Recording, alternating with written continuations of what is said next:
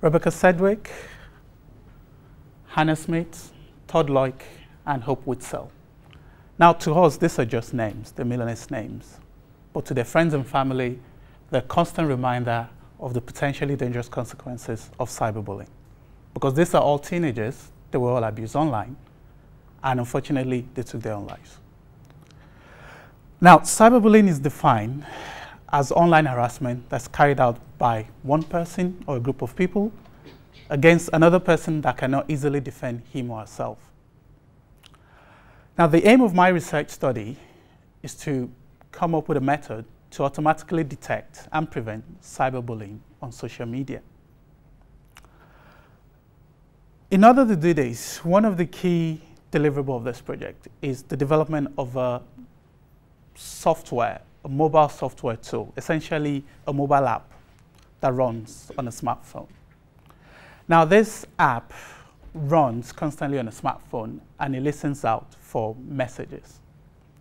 Now, this is based on the principle that it is my belief that the detection of cyberbullying on online can be formulated as a series of natural language processing tasks. So we can use data mining techniques such as sentiment analysis or text categorization or even user modeling to formulate an opinion about a particular piece of text to determine if that piece of text is indeed a bullying message or not.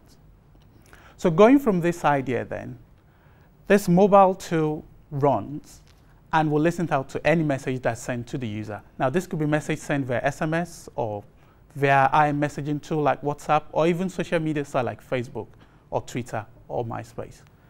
Now, the messages are then each broken down and reduced to their root form in a process called stemming. And then key phrases within each of this message will be classified to determine if the whole message itself is indeed a bullying message. Now, the preventive action that will be taken by this tool will be informed by a series of focus groups which I intend to run with teenagers, their parents, and their teachers to gain an insight into this group's understanding and perspective of cyberbullying and how they would like to combat this in the future. It is my aim and hope that via this project, I'll be able to come up with a truly innovative and technological solution for cyberbullying victims to be able to not only manage what they do online, but also to be able to combat online abuse and prevent the unfortunate situation that these youngsters find themselves in. My name is Semiu Salawu, and it is my mission to make cyberbullying extremely difficult online. Thank you.